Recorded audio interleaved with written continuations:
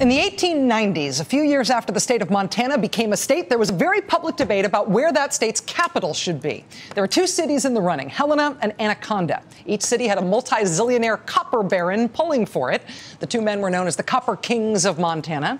And in order to win the vote and therefore benefit their own companies and their own fortunes, these two guys did stuff like sponsor parades and speeches and fireworks. They distributed free cigars and drinks and $5 bills to win people's loyalty. After millions of dollars were spent in the 1890s, the city of Helena won, to the joy of one of those copper barons and to the sorrow of the other. Decades after that fight, the people of Montana decided to pass something called the Corrupt Practices Act to keep that sort of corporate influence out of their state politics. Because of the history of the Copper Kings, Montana has long thought about these things differently than the rest of the states. And they still do. In December, the Montana Supreme Court essentially thumbed their noses at the U.S. Supreme Court by upholding their state's ban on corporate money in state politics, regardless of the Citizens United ruling. But this past Friday, the U.S. Supreme Court stopped Montana from enforcing the limits that they want to put on corporate donations in politics at the state level until the Supreme Court can decide on the Montana case. Now, we don't know if the Supreme Court's going to hear that case or when it will even decide whether to hear it. But until then, post-Citizens United and pre-whatever they're going to decide about Montana, we are all still living in a billionaire's world. Today's the day that we got the tiny little bit of disclosure that we do get from the super PACs that have overtaken our presidential elections. And while you might think a while as a human before writing a $5 check or a $15 check or a $50 check to a candidate, these guys funding these PACs write $500,000 checks for their given candidates because who knows? I mean, the only thing we know for sure is that they have that kind of change sitting in their checking accounts. And money being given in chunks that big means that individual decisions by individual named billionaires can make all of the difference in the world to a presidential campaign. The whole reason we still think of Newt Gingrich's campaign as alive is because of the news that one guy, his casino billionaire guy, is reportedly thinking about pumping another $10 million into the Gingrich side over the next few days. So Mr. Gingrich doesn't really need other humans to donate to him. Just one guy's decision can keep that presidential campaign at least vaguely viable.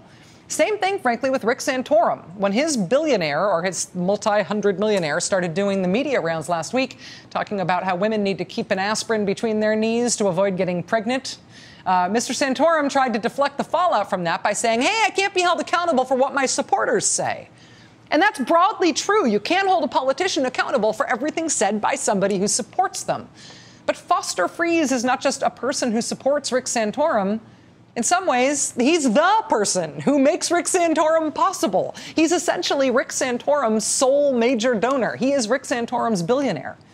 Ron Paul also has a billionaire, naturally a libertarian-minded billionaire. The eccentric founder of PayPal has donated nearly $2 million to Congressman Paul's side. And then there's Mitt Romney. Mitt Romney naturally has a lot of billionaires. Given who Mitt Romney is, you might think he doesn't even need one. But Glenn Greenwald at Salon.com has been writing recently about an Idaho billionaire who is Mitt Romney's national campaign finance co-chair. And frankly, it looks like an act of bravery, both for Glenn and for Salon.com, to publish anything about this gentleman. His name is Frank Vandersloot. He's described in local press reports as a billionaire. He lives in Idaho.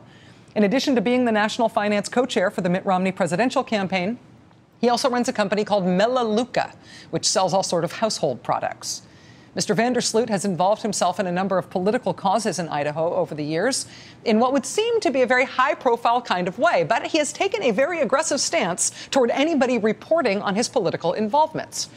For example, in 1999, Idaho Public Television planned to air a documentary about how elementary school kids were being taught in school about issues of sexual orientation.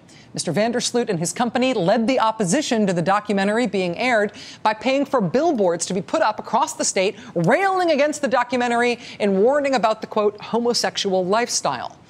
In 2005, a local newspaper called the Post-Register ran an award-winning investigative series about how the Boy Scouts organization had tried to cover up allegations of sexual abuse in Idaho.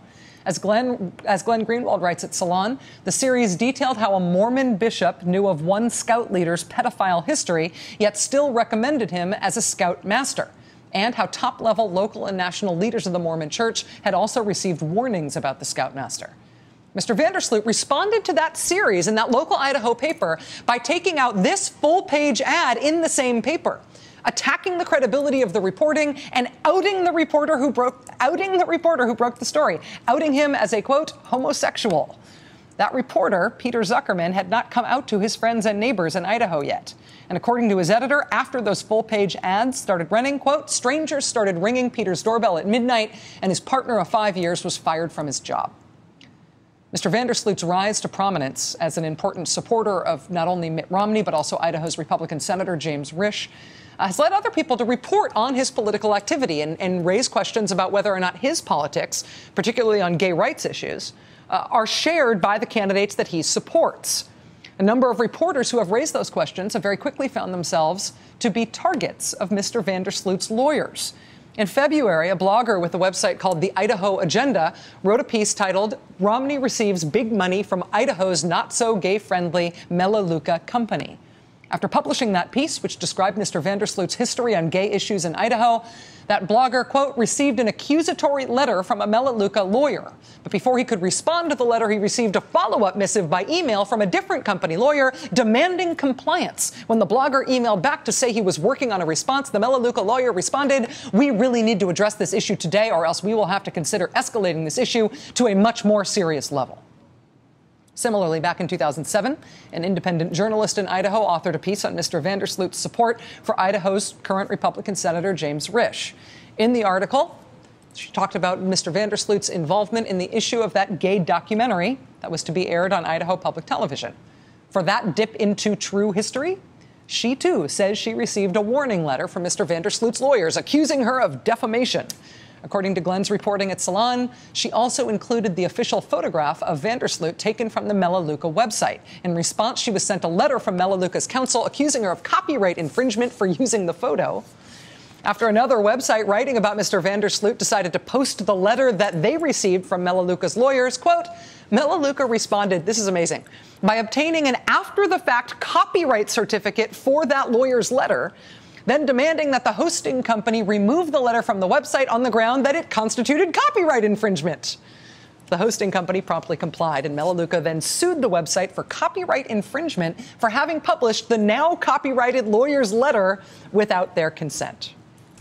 So this is the national finance co-chair of the Mitt Romney for President campaign. And this is what we know from the public record about his activism, his political views, and his apparent strategy for dealing with people who report on him. But he also serves as a good general reminder. Billionaires have always had a ton of weight to throw around in this country, going back to the days of the copper kings of Montana, right? And they have always used that weight for all sorts of reasons, including trying to shape what we are able to know about how exactly they throw their weight around. But now, in this post-Citizens United world we are living in, these billionaires, who frankly have never been wanting for influence in the country in the first place, now in this post-Citizens United world, they are the ones we've decided to also hand our elections over to, because they needed that too. Ta-da.